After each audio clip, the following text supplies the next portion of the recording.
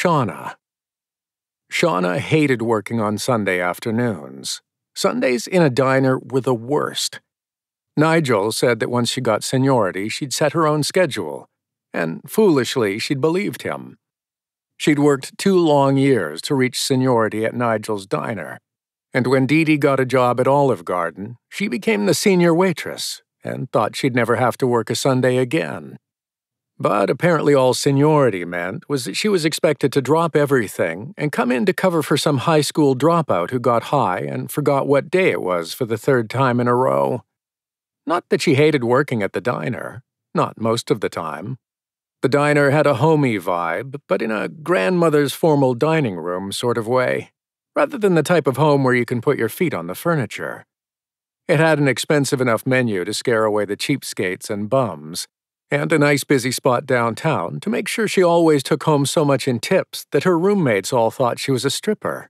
So yes, it was a nice gig. On Fridays and Saturdays. On Sundays, she had to deal with the Sunday brunch crowd. They were hard to define because they weren't all one thing. There were wokies who insisted on debating the ethics of every item on the menu. Don't you have any non-dairy cheese? There were the old ladies with inexplicable red and purple hats who seemed to be in a competition to see who could be the rudest to young people and who could forget the family just crawling out from under COVID for the first time and who didn't seem to remember how to act in public. "Order!" Nigel yelled, even though Shana was standing right there waiting for him. He was a big, bald Portuguese guy with a mustache that would make Tom Selleck feel insecure. He placed a plate of chicken and waffles under the heat lamps, and Shana took it away, filling the last spot on her serving tray.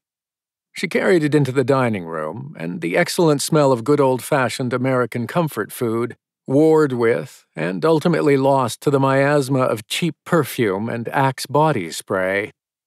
She approached the table of ladies in pajamas with short hair and plaid-wearing men with long hair and placed the food, doling out an automatic "you betcha" or "my pleasure" to every equally automatic "thank you." The last man was actually wearing a maroon tie over his plaid shirt.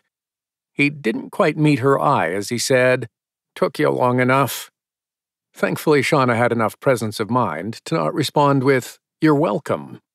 She plastered on her best waitress smile and said, "I'm so sorry about the wait." He couldn't read minds, or he would have heard, "One waitress in a 30-table restaurant.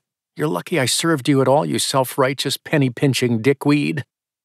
Bad Ty still wasn't brave enough to meet her eye, but he was brave enough to mutter, "Shouldn't take 25 minutes to make a sandwich," to her back as she walked away. Sundays. A loud boom sounded from outside. Shana rushed to the window and saw the stoplights at the closest intersection go out just before the lights in the diner flickered and died. "Can't even keep the lights on," said Bad Ty. The lights in the restaurant started up after only a half-minute. That was Nigel's generator. The street lights hadn't gone back on yet. Chatter in the diner returned to normal, but Shana couldn't quite get the loud boom out of her mind. It reminded her of the boom she had heard once on vacation in California. She had thought someone had dropped something huge somewhere in the hotel. It wasn't until she saw the news the next day that she learned it had been a minor earthquake.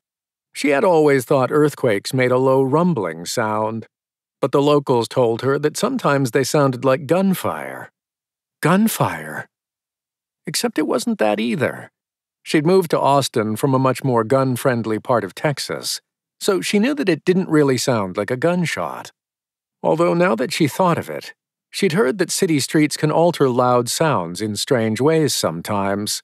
She couldn't rule out a gunshot. More likely it was an earthquake. But an earthquake in Austin? Did Austin even have earthquakes? The city had been going to hell the last couple of years, but it wasn't gunfights in the streets bad, at least not in this part of town. Maybe she'd find out on the news tomorrow. Shana went back to work and put it out of her mind. The best and worst part of being a waitress was that it kept her busy. She always had to be thinking of 4 things at once, so she didn't have the mental space to worry about anything else.